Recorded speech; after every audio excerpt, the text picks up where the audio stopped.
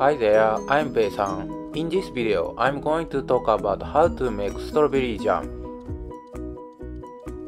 First, take off green leaves from all strawberries. Next, rinse the all strawberries by using water. And then, weigh the strawberries. Prepare sugar.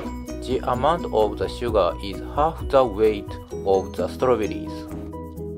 Put the pan on the stove and put the all strawberries and sugar in the pan.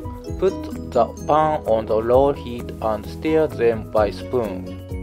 Then sieve out the juice from strawberries. You don't need to add water. In this case, I used strawberry. But you can make jam if you use any fruit that have much the juice. Please try to make several jam. Stir it with a spoon all the time because the sugar will burn. After boiling for a while, white bubble will appear. This is right. If you mind it, remove it by ladle. I didn't remove it. After the jam becomes thicker, take the pan off the heat and pour the jam into a container. If you sterilize the container in boiling water, you can preserve the jam for a long time. That's why I talked about how to make jam today. I'm glad you enjoyed this video.